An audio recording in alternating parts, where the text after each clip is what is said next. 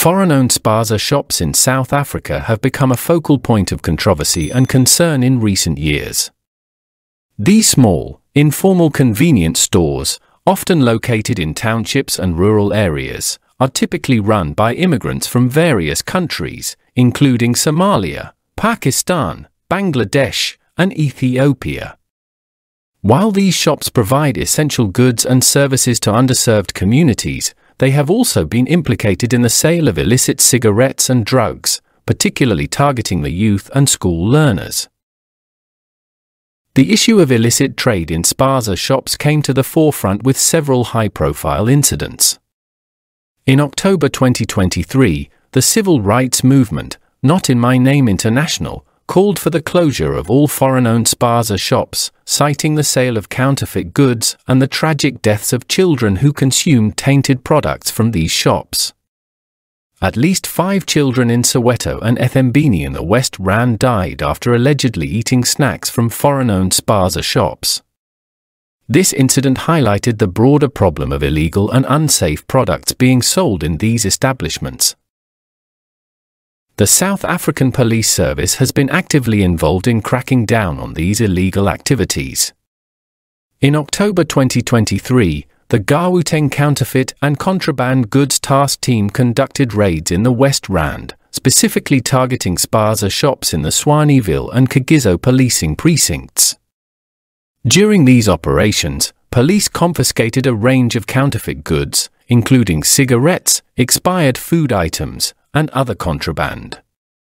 The raids also led to the arrest of 18 undocumented individuals, some of whom were found in possession of unlicensed firearms and ammunition. The sale of illicit cigarettes is a significant issue in these Spaza shops. According to a report by the South African Revenue Service, the country loses billions of rand annually due to the illegal cigarette trade. These cigarettes are often sold at a fraction of the price of legal products, making them attractive to young people and those with limited financial resources. The availability of cheap, illicit cigarettes in Spaza shops has been linked to increased smoking rates among school learners, raising concerns about public health and the long-term impact on the youth. In addition to cigarettes, there have been numerous reports of Spaza shops selling drugs to young people. These drugs range from marijuana to more dangerous substances like methamphetamine and heroin. The easy access to drugs in these communities has contributed to rising addiction rates and associated social problems, including crime and violence. Community leaders and parents have expressed alarm over the influence of these shops on their children, calling for stricter enforcement of laws and better regulation of Spaza shops. The South African government has faced criticism for its handling of the situation. Critics argue that the government has failed to effectively manage the country's borders, allowing illegal immigrants to enter and set up businesses without proper oversight. There are also concerns about corruption and the lack of enforcement of existing laws, which has enabled the proliferation of illegal activities in Spaza shops. In response, some communities have taken matters into their own hands, organizing protests and demanding the closure of foreign-owned Spaza shops. The South African Spaza and Tuckshop Association, SASTA, has also weighed in on the issue, highlighting the challenges faced by local Spaza shop owners. According to SASTA, local businesses struggle to compete with foreign-owned shops that sell illicit goods at lower prices. This unfair competition has led to the decline of many locally owned Spaza shops, further exacerbating economic challenges in these communities. The problem of illicit trade in Spaza shops is not limited to South Africa. Similar issues have been reported in other countries with large immigrant populations and informal economies.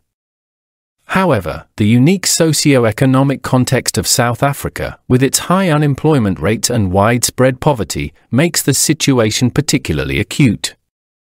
The presence of foreign-owned Spaza shops in townships and rural areas has become a flashpoint for broader debates about immigration, economic inequality, and social cohesion.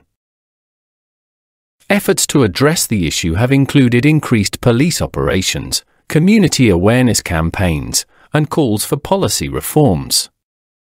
However, the complexity of the problem means that a multifaceted approach is necessary. This includes better regulation of Spaza shops, stricter enforcement of laws against the sale of illicit goods, and support for local businesses to ensure they can compete fairly.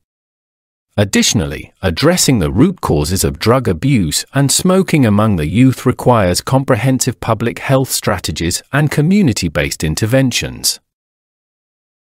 In conclusion, the issue of foreign-owned Spaza shops selling illicit cigarettes and drugs in South Africa is a multifaceted problem that requires coordinated efforts from the government, law enforcement, community leaders, and civil society.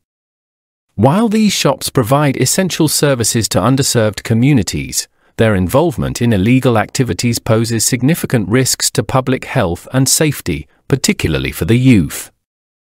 Addressing this issue is crucial for the well-being of South African communities and the future of the country's young people. Thanks for watching. Please don't forget to like, share, comment, subscribe, and hit the notification bell for more updates.